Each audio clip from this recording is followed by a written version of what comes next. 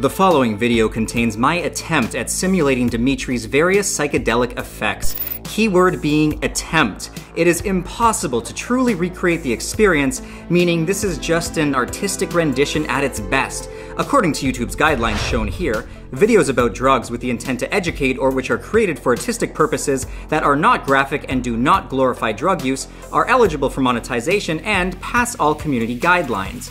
This video does not display graphic use since no drugs are consumed within it, and it does not glorify the use of drugs. What it does do is artistically demonstrate what a trip might be like, and it educates the viewer about the very real dangers of consuming psychoactive substances in the most non-biased way possible.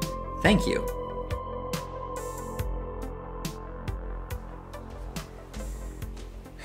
In the following scene, we take a first-person point of view look to help simulate and also to help reenact what some would call the hallucinatory visual effects. However, even though we are filming this in a video game-like fashion, even though we are taking a first-person point of view, it must be made crystal clear that absolutely no drugs and no graphic use is being displayed in the following video. In fact, the only reason we are taking such a silly take on what the effects would be like, the only reason we're trying to actually reenact this is to increase the dramatic effect of the video. And to fully cooperate with both YouTube's advertiser-friendly and community safety guidelines, we have employed the use of an empty hot sauce bottle as our makeshift pretend DMT pipe. In other words, this isn't a real pipe, this is a hot sauce bottle. And you know what? I think you are really going to enjoy what's to come, so... Again, the following is a non-graphic dramatized reenactment. No drugs have been consumed in this video, and the intent is to educate the viewer on the very real and not often talked about dangers of psychedelic use, which are explained throughout my story. Thank you, and I'm super sorry for all of these necessary warnings. This is the last one, I promise. I'm not lying. Well, I don't promise I'm not lying, but I do promise that it's not the last one. I mean, I promise it is the last one. It is.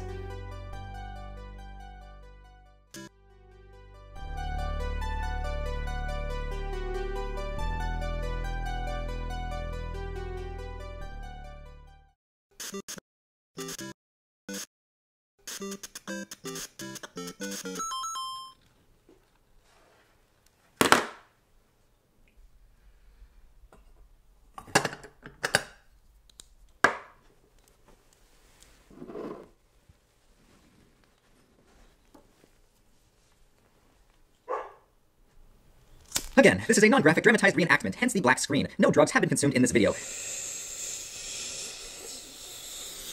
The noise you are hearing is someone just sucking in air, like this.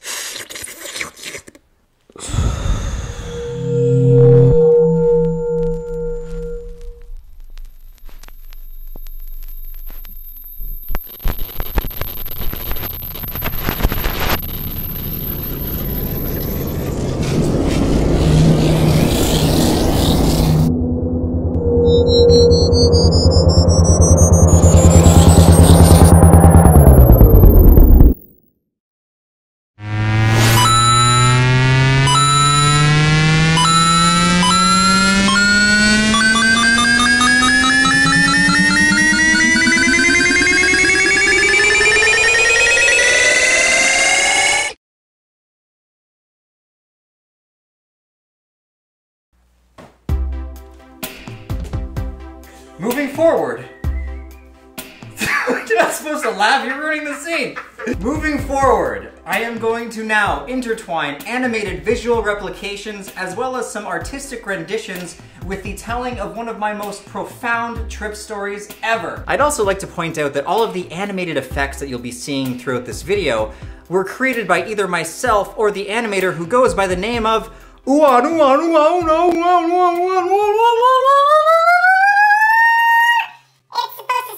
DMT. breakthrough. In total, this video has taken hundreds of hours of work to complete, and I've been working on it for over a month.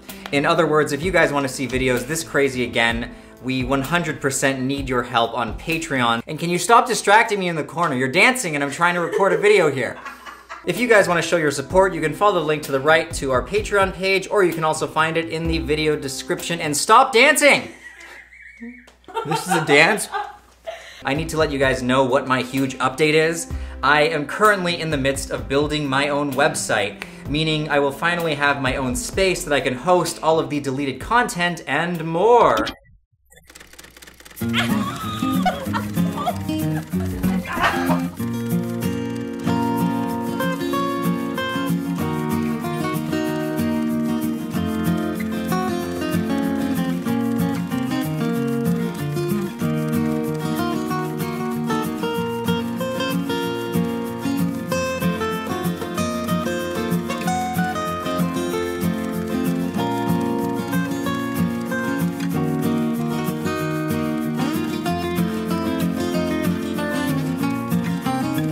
Meaning, if you missed the first 2 versions of this video, you will finally be able to watch them on my own site. And if it's anything like how my merch shop has been going, you can expect it to be completed within 5 or 10 years.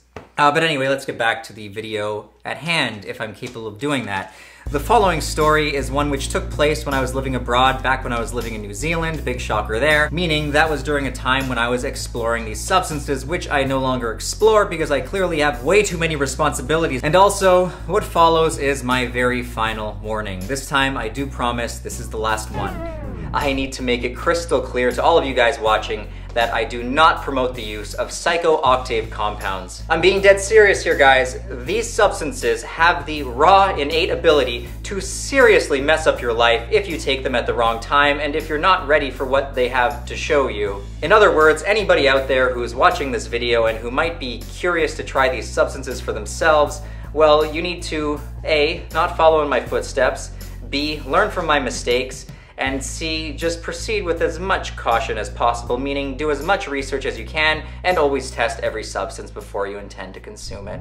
All right, now I am actually done for real. I hope you guys all enjoy the following story.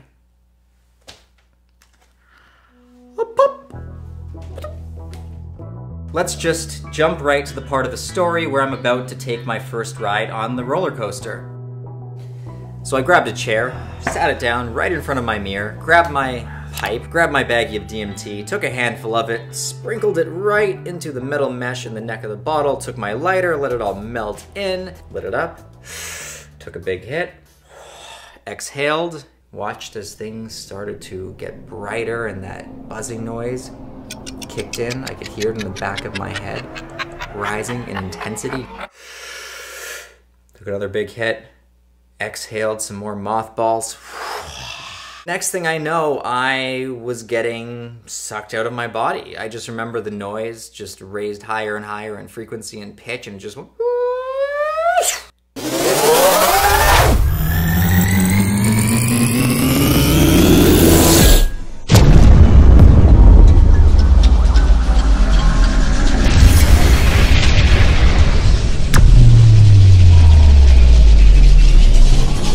I was in this space.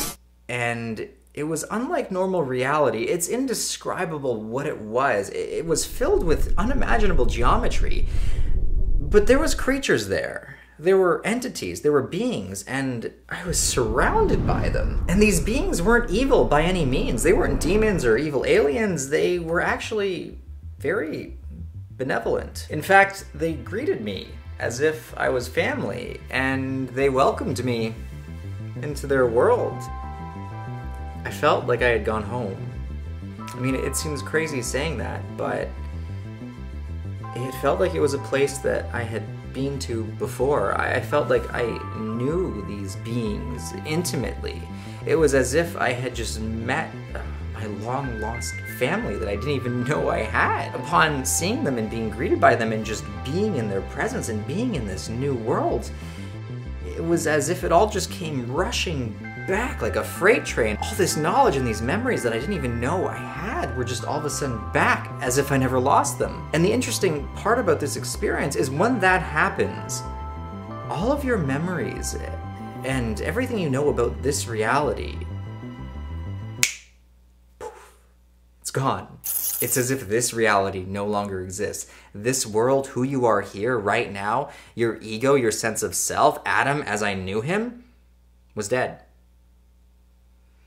It's like when you're there You're there. That probably makes very little sense to a lot of you guys watching, but that's what it's like. So anyway, I was with them and they all thought that whatever I was doing in this dimension was crazy. Why did you have to go and do that? I know that you think you have a mission to uphold and fulfill, but you know that it's whack, right? Like, what you should be doing is, you know, you should be here with us. But you demanded that you were gonna go and do this thing, and now we're all just like, why is he doing that? And even you think it's stupid. And I was like, yeah, it's pretty stupid. Even though they thought that my mission in this reality was dumb, they still insisted that I left. I mean, I didn't want to leave them. I kept saying to them, no, I don't want to go. I want to stay here with you guys. Like, I'm not going back to that. That place is scary. Crazy shit happens there. Like, unimaginable terrors happen there. Keep me with you. Don't let me go back. But they insisted. They were like, no, it's fine. You have to do that. Like, we have no say in this. You're going back, but don't worry, they made this very clear, you will return to us. And the next thing I knew, I was getting sucked back to my body. I remember sitting on that chair, slowly opening my eyes, looking at my reflection in the mirror, looking over at Chris, who was sitting on the bed, kind of just looking at me wide-eyed, anticipating what I was going to tell him happened while I had been away on my little vacation. And all I could say was, I need to go back. So I grabbed the pipe, I grabbed the baggie of DMT, I sprinkled another unknown amount onto it, grabbed my lighter, took one big hit, and that was all it took, and then...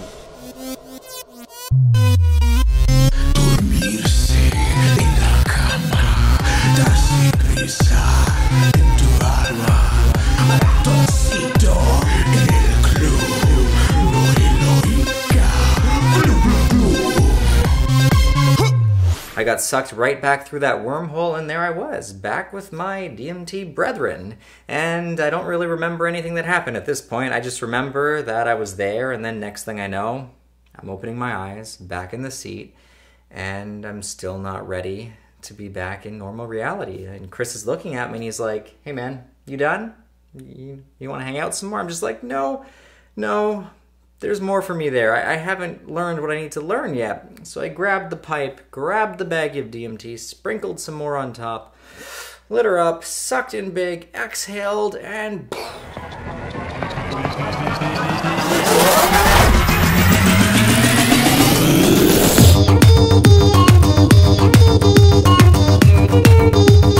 Before I know it, again, I'm back in the DMT world.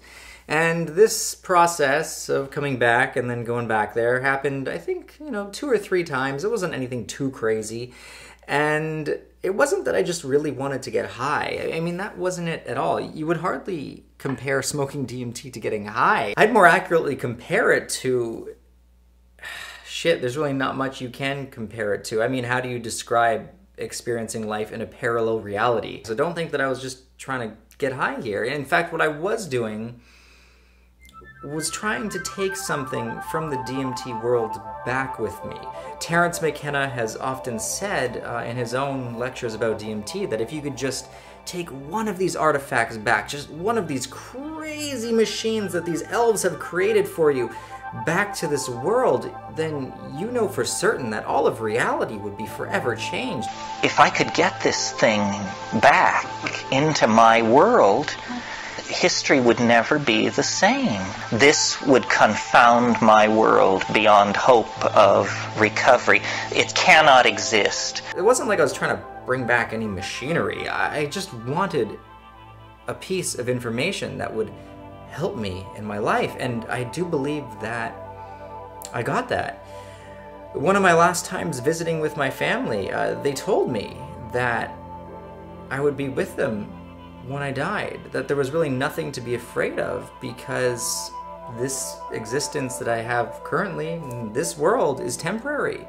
And when it ends, my essence, whatever that is, isn't gone for good. It's not deleted. And I can relate to that because when you go to that DMT world, it's not like I'm still Adam and I'm there, at least not for most of them. Different trips have different results. I mean, it's not necessarily all the same or predictable, but for these types of experiences, when you are in a different dimension, me and everything I know, everyone I love, everything that is familiar to me is eradicated. It's erased. I'm a totally different person. I don't even know if person is the right word. I'm something very different, but at the same time, I am still having that experience. It just sounds so wacky and weird, but that's what it's like. So I came back the final time, and I remember slowly opening my eyes, and it was like I had finally got the message that I was looking for. And Chris said to me, he's like, "Bro, are you done yet?" And I just looked at him and I was like, they told me that if I wanted to stay there with them, then I had to die.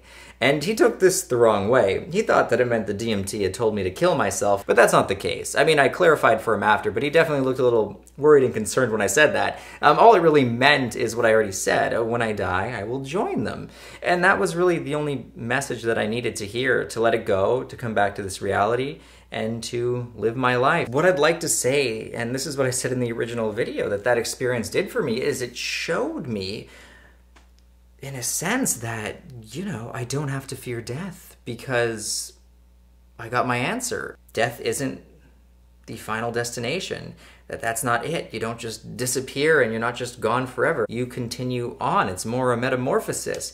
And you know what? I would love to say that I 100% believe that. But as long as I'm in this dimension, I am privy to certain things such as logic. It's very difficult to take a experience on a psychedelic as true fact. The rational part of my brain has a very difficult time putting that stamp of approval on that message and being like, yep, this is fact. You know what? When you die, you go and join the DMT entities. You will be there with them forever. Until you get bored of them, then you will come back here, have your mission, whatever that mission may be.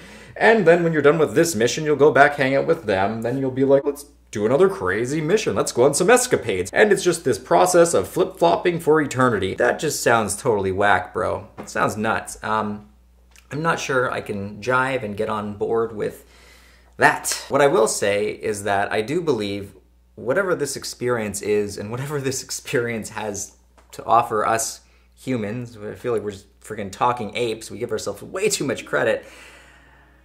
I think it's more than we can comprehend. I don't think that we have the capacity with our brains, at least not at this current level of evolution, to really grasp or get a firm grip on just what the f***ing hell is going on. I think there is some incredible shit happening there that goes beyond just I'm in a trip and my brain is in overload mode and, you know, it just doesn't know how to comprehend this, so I'm just gonna have a crazy dream, because it's not a dream. I've dreamt, okay? You guys, everyone watching has had a dream. This experience does not feel like a dream.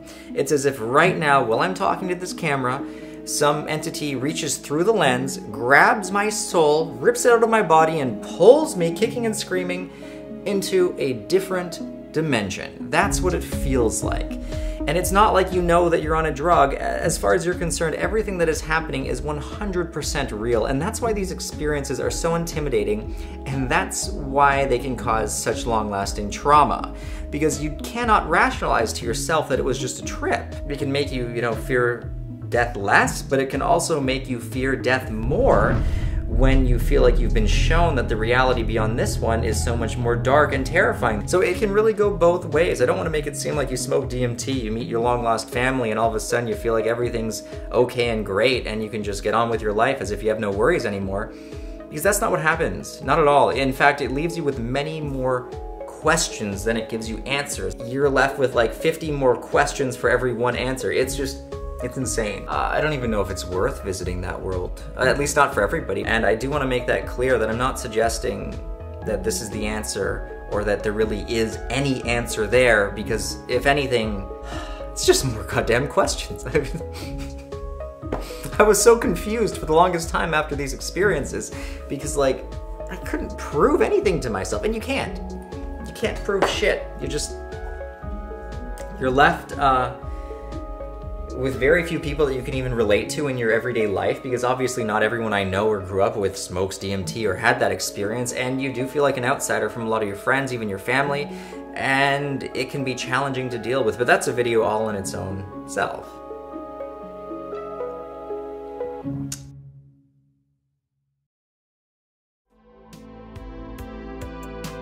If you guys enjoyed what you saw here, hit that like button, leave a thumbs up, and also leave a comment below and let me know what you would like to see next. And if you're someone who's been following me for a little while, let me know which trip report that I've removed that you'd like to see remade in this way.